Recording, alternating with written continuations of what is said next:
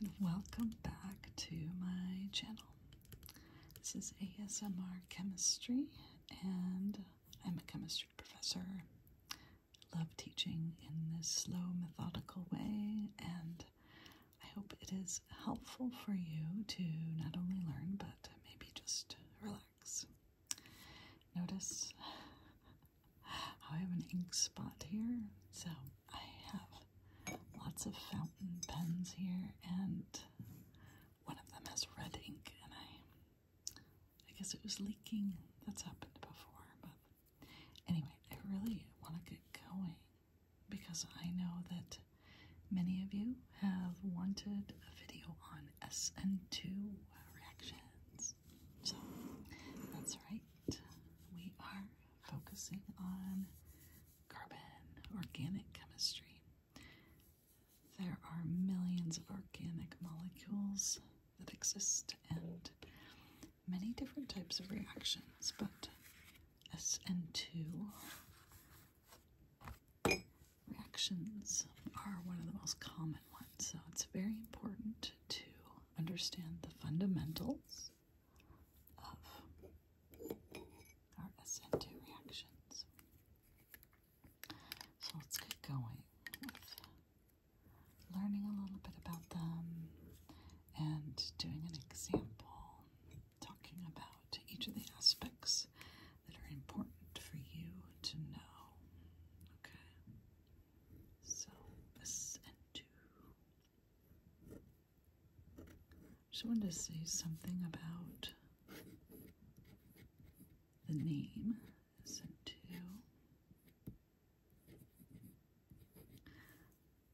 I really need to, oh my gosh, it's leaking more. I think we're done with this red pen for the moment, aren't we? 2 here is referring to there being 2 molecules in the elementary step of the mechanism. Okay, so that's what that's about. Nucleophilic and substitution, yes. Alright.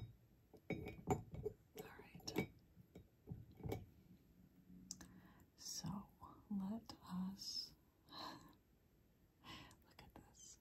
It looks like I'm well, I'm not gonna get too gory here. It's just funny that it's red. Okay, let's move on. So our SN2 reactions. Let's get our black pen.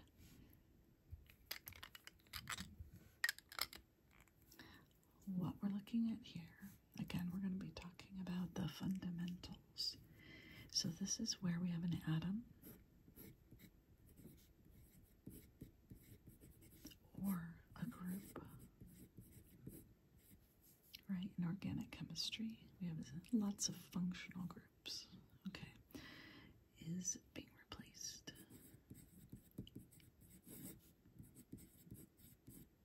All right, by another atom or group. Okay. So in each of these SN2 reactions, we are always going to have a nucleophile. Right? We will always have an electrophile. And we will always have a leaving group.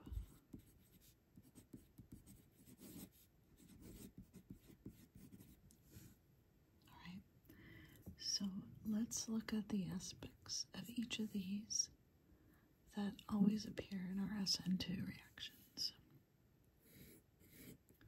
Okay, nucleophile. This is something with excess electron density.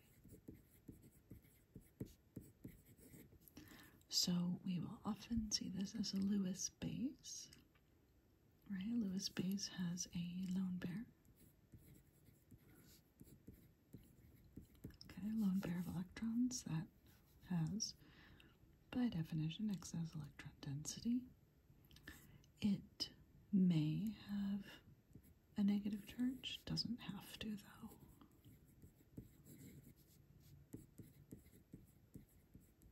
Okay. So these are the aspects we want to be thinking about.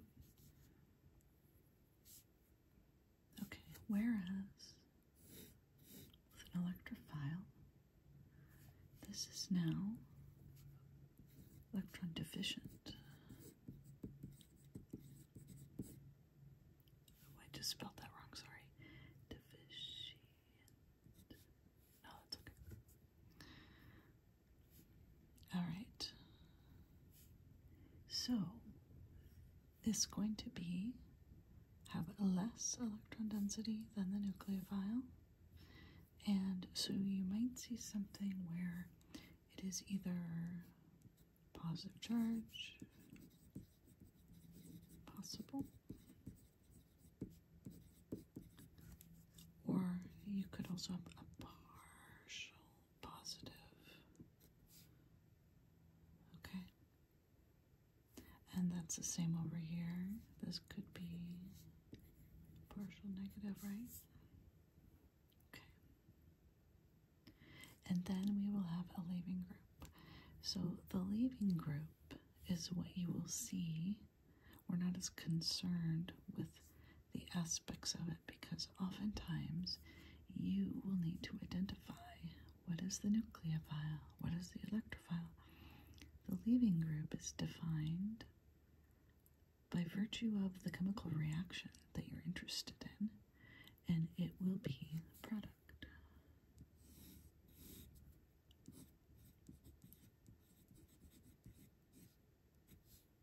Okay, one of those products. So let's look at an example. And in this example, we will first look at the overall reaction.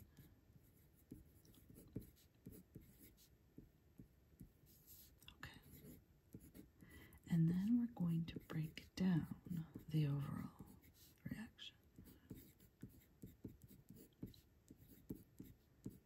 So this overall reaction that we have, remove this stuff. I'm moving this paper up and I don't want it to push anything off the table here. Move my periodic table over here. Okay.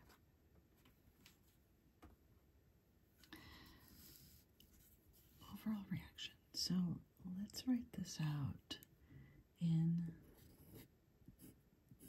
a way that is showing our reactants and products without showing any structures, instead just showing the formulas. Okay.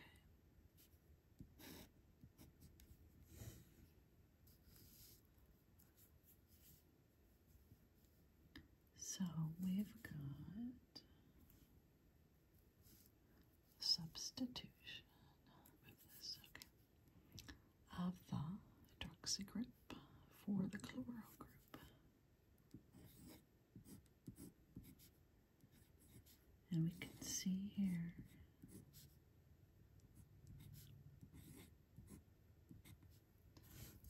so far what that leaving group is, right? So as I said, you can identify it by it being one of the products. So this methyl chloride, this is where all the action is, right? Here's our nucleophile.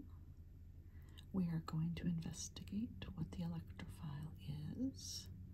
So previewed is the carbon. We'll talk about why. And then we have our final substituted product and our leaving group. Okay. So now let's look at the mechanism of this. And I'm going to start out by drawing out the structure of our carbon-based molecule here. Okay, our methyl chloride. And I'm drawing the chloro group over here because this is what's going to leave. You don't have to draw it this way, okay? This can be moved around. Sometimes it's easier to show it this way. All right. We've got 3 hydrogens. This carbon is sp3 hybridized, right? So we have tetrahedral structure around it. 109.5 degree angles between all of these. Okay, so there's our tetrahedral. Now notice how we've got this electronegative chloro group here bonded to a carbon that is less electronegative. So we would expect here, let me grab not the red pen, that the chloro group will draw electron density towards it. So here we would have partial negative. And that means that the carbon here has a partial positive. Okay. All right. Now, what's going to happen? We have this nucleophile here. Okay. So let's take a look at this hydroxy group and consider its behavior as it reacts. I'm drawing the hydrogen on this side because there are these lone pairs and the overall negative charge, right? This hydroxy group. That this will behave as the nucleophile. It's got a negative charge, it's got lone pairs, it has everything needed to act as this nucleophile that has the excess electron density. This carbon, meanwhile, has what we would consider a deficiency of electrons, since within this bond, much of the electron density is pulled over towards the chloro group. Okay, so here we have the electrophile. And now we can show in this mechanism how the nucleophile, its electrons here are coming towards the nucleophile. Okay. So, this is sometimes called electron pushing when we show these arrows. This is used all the time in organic chemistry in the mechanisms.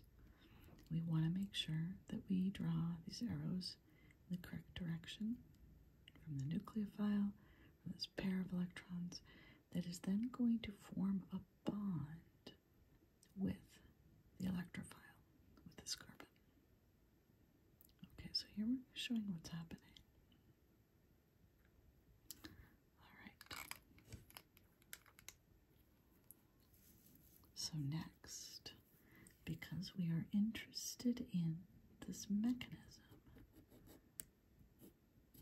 we are going to draw the transition state. So this is now the creation of this bond between the nucleophile and the electrophile. So transition states, the way we draw those is within brackets. Okay. And the way we show partial bond is with dashed lines, is one of the conventions here. So this is not a full bond here. How many dashes you put is arbitrary. You could put 3, 4, depending on how much space you have and all of that. It's a pretty long partial bond I have there, but that's fine. Okay, meanwhile, as this bond is forming, this bond between carbon and chlorine is breaking. So this bond is now getting longer and weaker as this bond is getting shorter and stronger.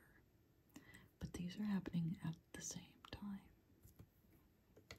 Okay, we have this hydroxy group moving in while the chloro group is moving out. All right, now what's happening to these hydrogens? Well, they are now changing their configuration, and we're going to talk about the hybridization in a second. Susan, draw these. Okay. Here's our transition state. All right, so convention, the label for transition state is a double dagger like this, and within the brackets. Okay. So over here, we talked about this carbon being sp3, right? 109.5 degree bond angles for that hybridization. What's happening here? Okay, we now have a trigonal planar geometry of these three hydrogens around the central carbon. Partial bond here, partial bond there. What kind of hybridization is this? This is sp2. So there is this brief moment where this carbon is going from sp3 to sp2. These partial bonds are being formed with those p orbitals on the carbon. All right. And then ultimately, as this chloro group leaves, we end up with, let's see, I think I'm going to draw this. I don't have enough room to put an arrow here and have it over there and show everything. So I'm going to have this arrow go down, all right, and then show our final product, which is our carbon now. I'll put it in the middle here.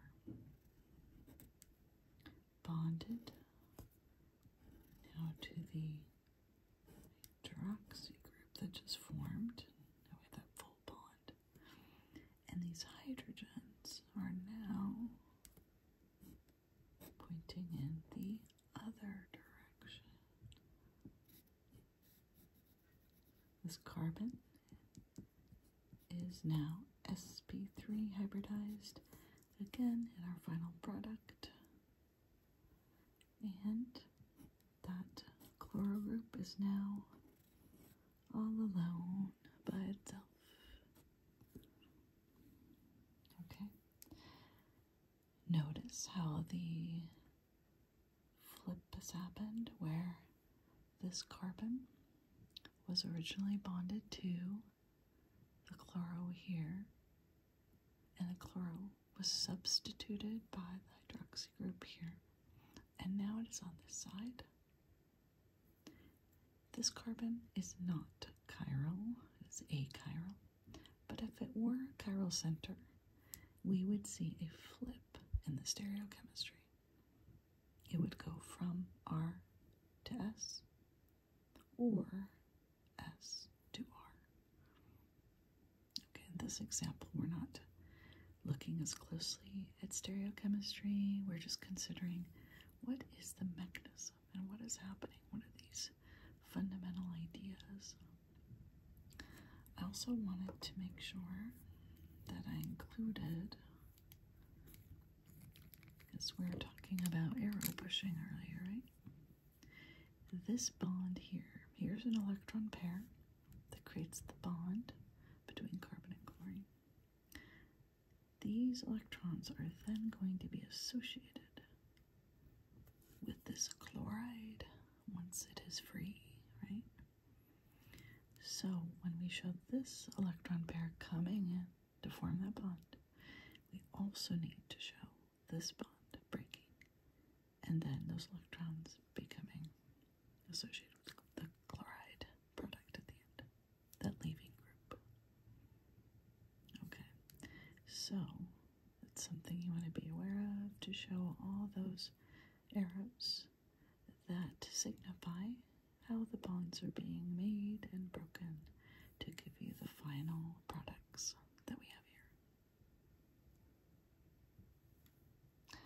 Alright, I hope this was helpful for you as either teaching you a little bit about SN2 reactions, nucleophilic substitution reactions, or as a review, which can be helpful for homework or exams or anything else you have. So thank you for joining me. Thank you for being here. Please like and subscribe if this is helpful for you. And let me know in the comments if you have requests for other topics. I'd be very happy to create a video for you. Thank you, and I will see you next time.